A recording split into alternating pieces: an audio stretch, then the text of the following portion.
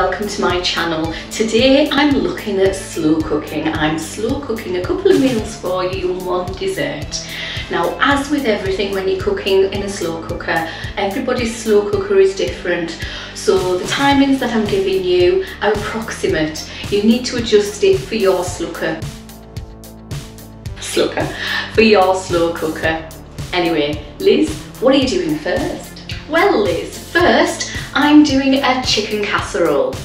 Let's see how it's done. So this slow cooker recipe is one of my own. It's chicken stew, which sounds fairly mainstream, but it is full of flavour and it's relatively quick to put together. So first of all, I'm going to slice up one onion. So this is just one large onion. You can use a smaller onion and put some leeks in if that's what you want to do, but I don't have any leeks at the moment, so I'm going to make do with one large onion because they're from the same family. So just chop them up. Now these are going to be cooking for some time, so you do need them to be quite big pieces. There we go, chop the end off. So all I do is just chuck it in, basically. So that goes in. Then we're going to take some carrots. Now these are carrots left over from the middle of the week when my husband was making tea. That was all it was. And these have just got a white sort of, just means they've dried out a little bit. Don't worry about it. These are ready to go. So just chop them in half and pop them in. So these are baby carrots. Chantilly carrots are nice. Pop those in as well, or you can use normal carrots and just cut them into big chunks. Then we need to add some herbs and spices. So I'm going to add some sage. Let your heart decide, I think is how it's put. So just a little sprinkling of sage over there. Whatever herbs you want, really. I'm doing thyme as well. Let your heart decide. There you go. You can put too much in, yes, but if you're just sprinkling over the top so there's a light residue, you're fine. It's yours, do what you want with this. Right, celery salt.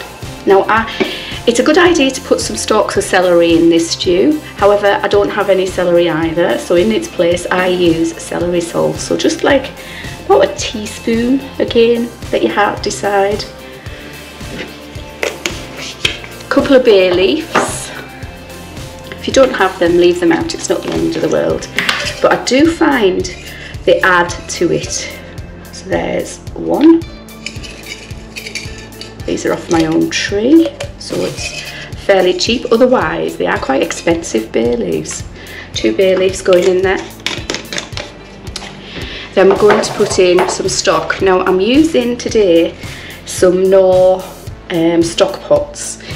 You can use just Knorr stock cubes. I've done that before, and you want 2 if you can get them out. So I just tip them in. So there's one going in, if it'll let me. This is what the Americans call a dump and go.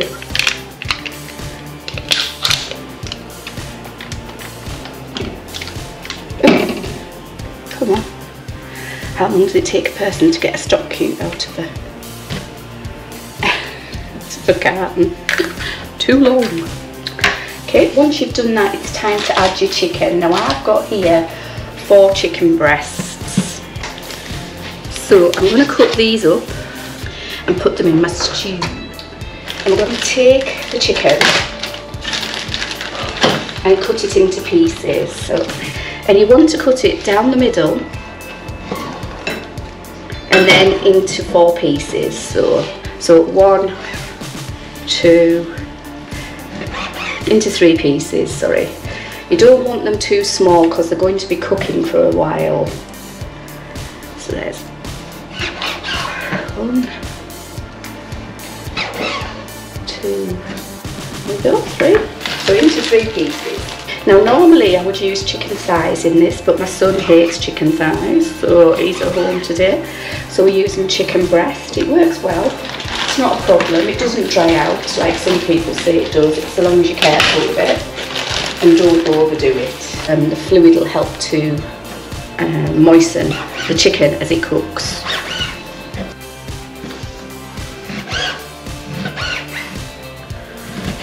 So that's 4 chicken breasts in there. Now this is to feed about 6 people. Now once you've done that, it's time to get some bacon. This is the only bit that needs cooking before you put it in. Okay, so I've just cooked up a load of bacon, as you can see here. I'm going to put this, I know it's hot, but it's going to warm up anyway. So I'm going to put it into my slow cooker, hopefully, easily. There we go. Just drop everything in. Now that's really good quality dry cured bacon from the butcher, that one. Then all we need to do is take some apple juice or dry cider, whichever you have on hand. If you don't have either, water will do. And I'm going to have 1 cup of dry cider in the mix.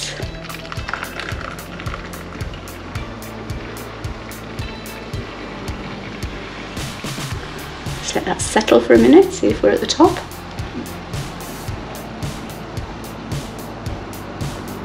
Which kind of looks as if we are.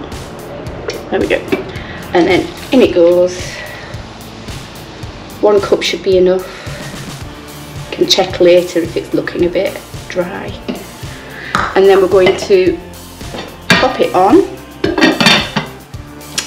for a minimum of 6 hours.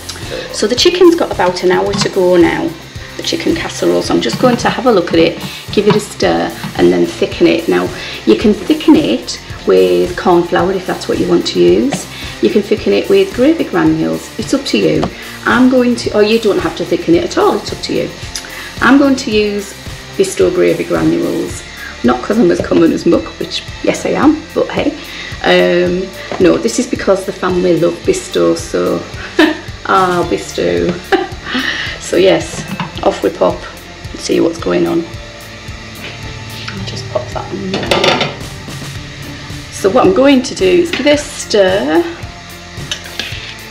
Let's see how it's doing, which it's doing really well actually. It's not got long left. So any bits that are out of the juice, put them back in. And I usually make a well in the middle there. Put everything to the side for a minute or 2 and then pop in my gravy granules. And it's not a measured art, I'm afraid, but so about a tablespoon maybe there. Give it a stir and see how it is. And if it's not thick enough to your liking, then put in a little bit more. If it is, which it certainly is here for me, then we'll just let that continue as is until we're ready for it. There we go.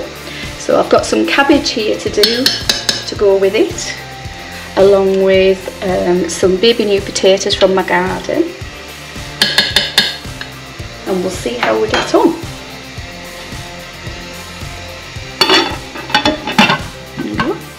This might be a good time for you to hit the like button if you like what I'm doing. Thank you. Next up, we've got Chinese style beef, an absolutely gorgeous slow cooker recipe that can be fed to anybody, and it's healthy. Liz, how are you going to do it? So I'm searing my meat in batches at the moment, ready to go into my slow cooker. It's on a very high heat. And we're just putting a bit of colour, nothing else.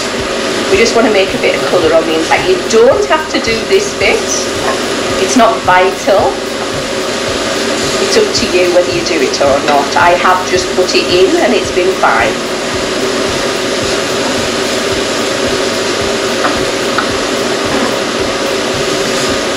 There we go.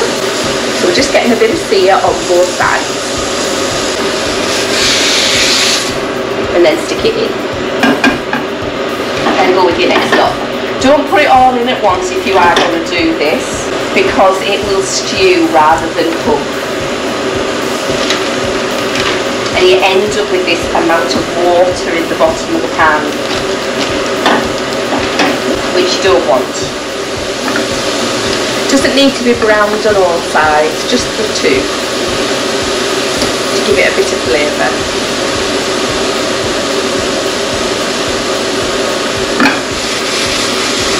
And then pop it in. So leave that to cool down.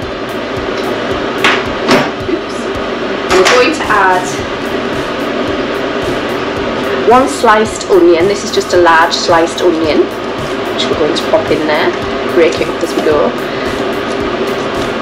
I've cut it on the angle because we're doing like a Chinese style, so they often have theirs cut lengthways rather than across the way. And a carrot.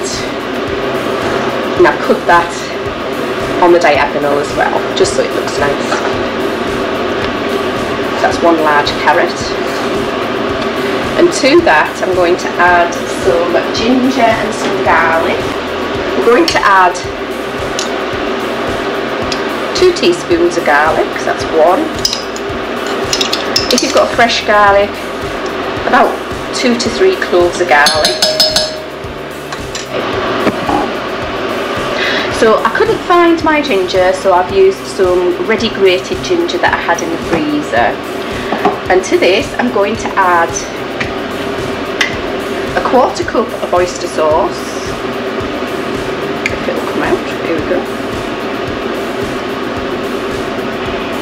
I love oyster sauce, it's gorgeous. So just dab that around.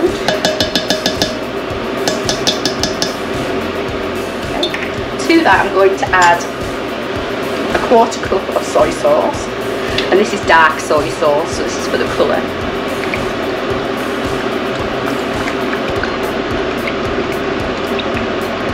There we go.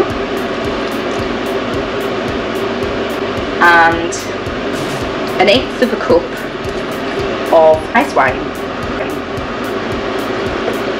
so about that much rice wine,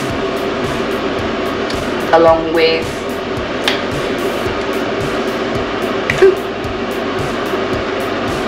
1/4 cup of sweet chilli sauce, or just under 1/4 of a cup actually. Okay.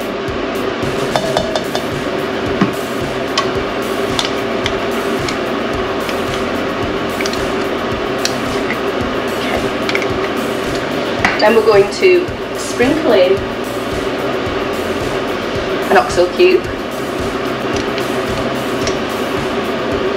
So in it goes an oxo cube.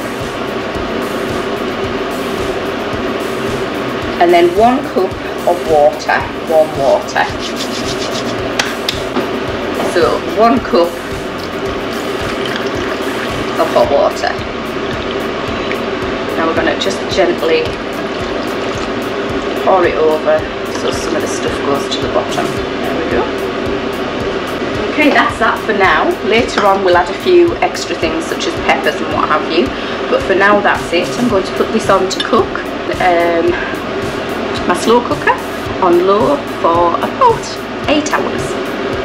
Okay, see you later.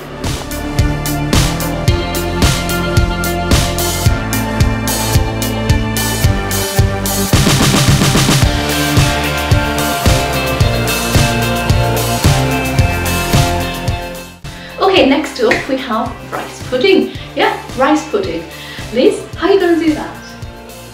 So I'm going to do now a slow cooked recipe, but a slow cooked dessert, and it's going to be slow cooked rice pudding. It's an old recipe of my mother-in-law's, but I've updated it to go in the slow cooker. Now it looks a bit dirty, this slow cooker, but I promise you it isn't. I forgot to butter the sides of the dish before I put the rice in, so I had to take the rice out. So I'm just going to generously butter the sides of this dish first of all, so that nothing sticks.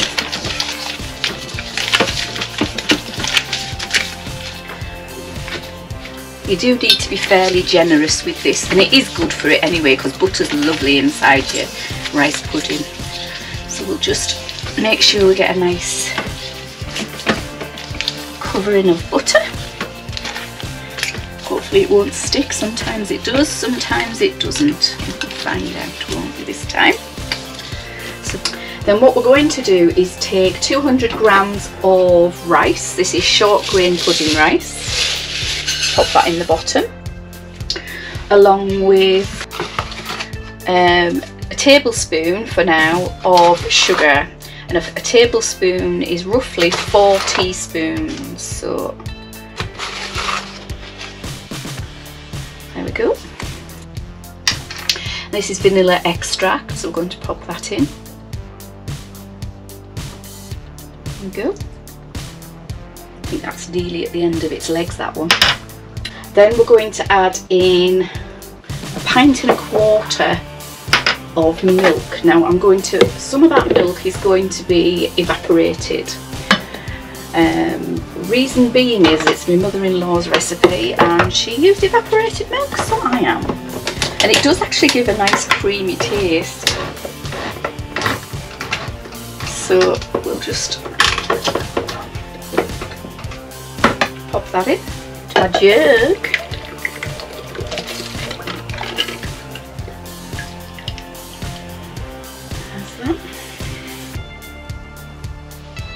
And to that, I'm going to top it up with some full fat milk, which is here. So some full fat up to 1.25 pints. And we're going to tip that in.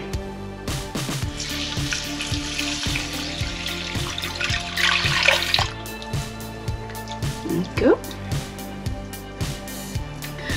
Now all we need to do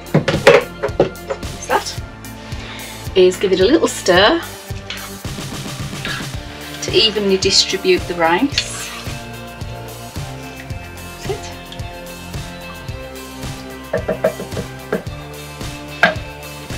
And then we're going to put the lid on and put it on low for 3.5 and see how it is. Start.